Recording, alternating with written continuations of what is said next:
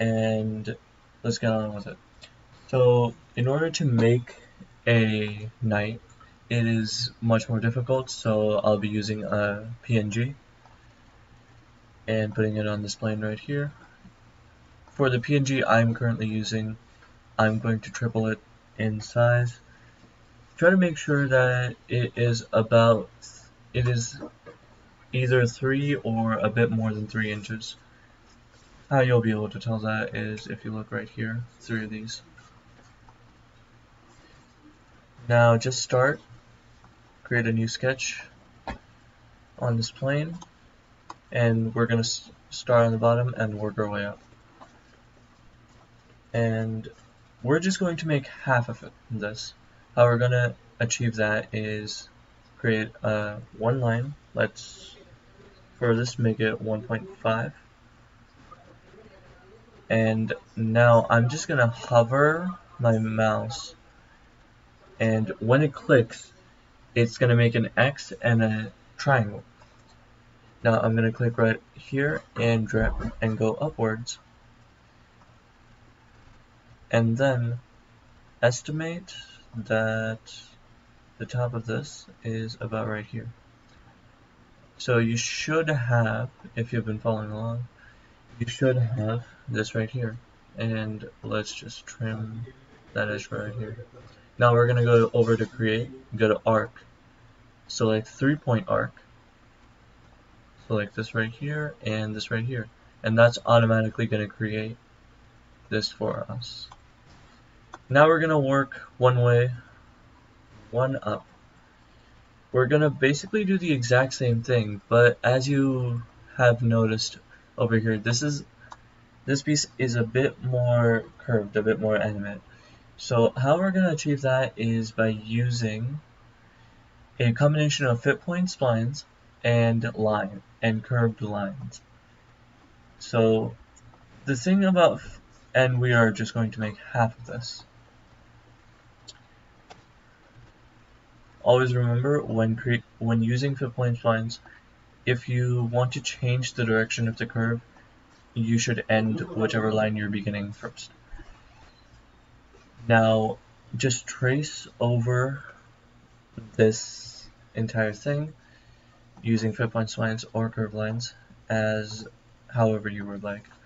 This we're also only going to do half of, and the reason for this you're going to see pretty soon. And I'm just going to do this with a curved line to show how you would do this.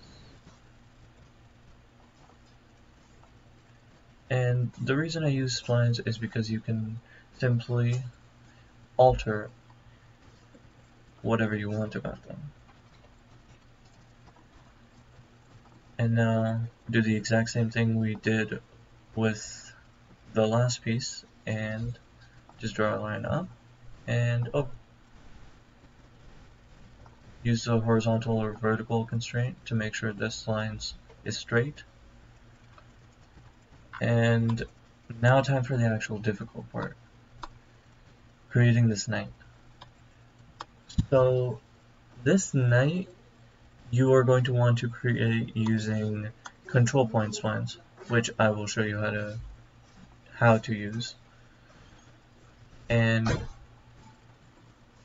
remember to use horizontal and vertical constraints whenever you want a straight line. Now we go to create, go to spline, and we go to control point splines.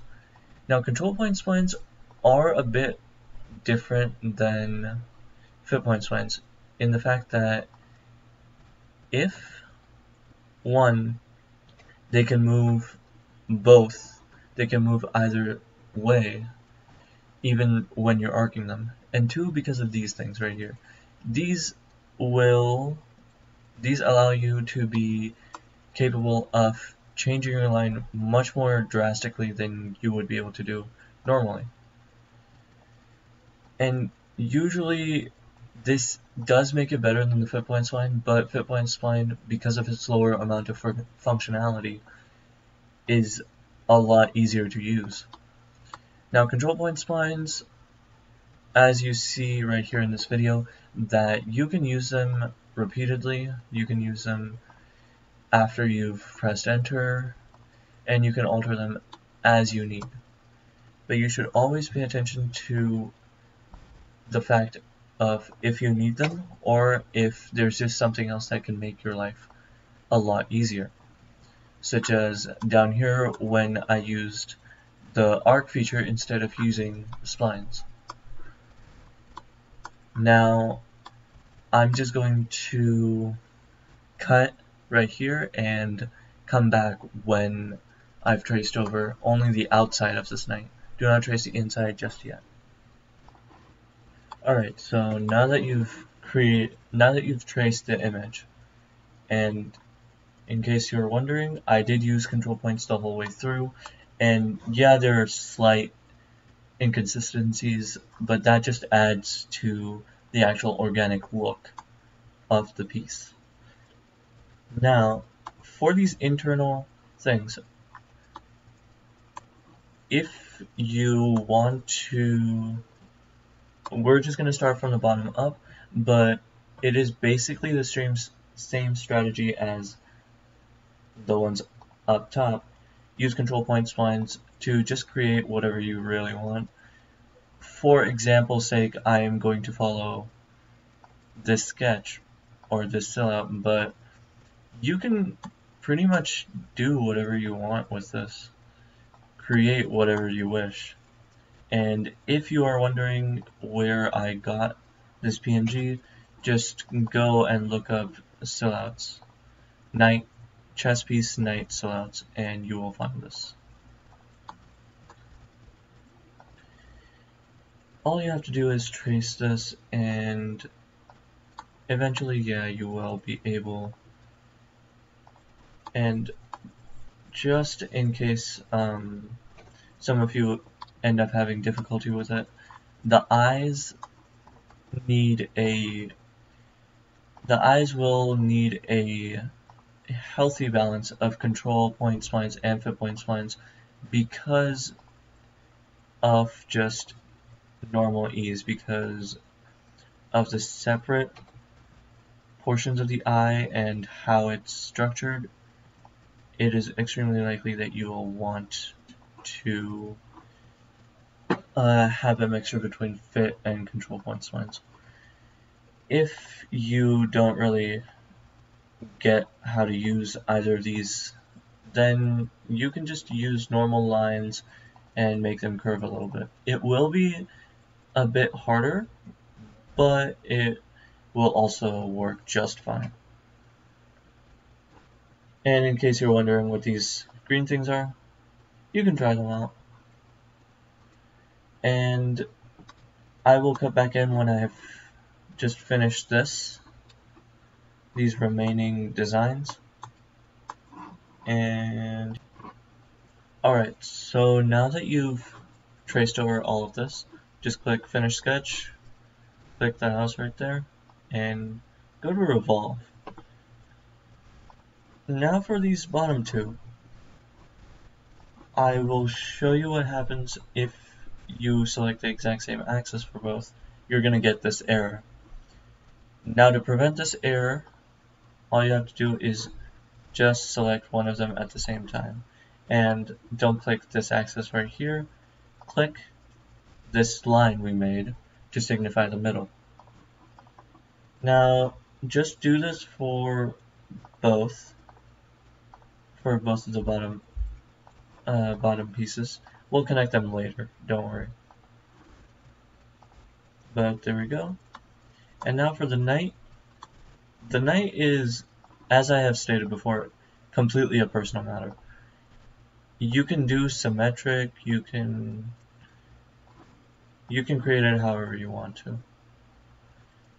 Like, as I did right here, you can create a completely hollow where you can see everything, or you can just extrude the eye, or choose to also extrude the eyes just by a different margin to make it look a bit more realistic.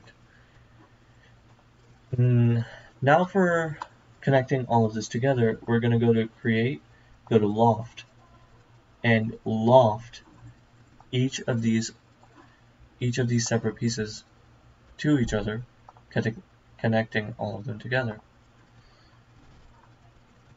It does look a bit scuffed, I agree. But there we go. And yeah. Now I will, for designing purposes, I am gonna fillet and chamfer just a few of these edges. Just a few of these edges, like such as the eye. Not by a lot, just by a little bit. Like 1,000th sometimes, sometimes 100th, sometimes 1/10. It all just depends. And even when that doesn't work, you can tack on zeros or just leave it be. But this is the knight.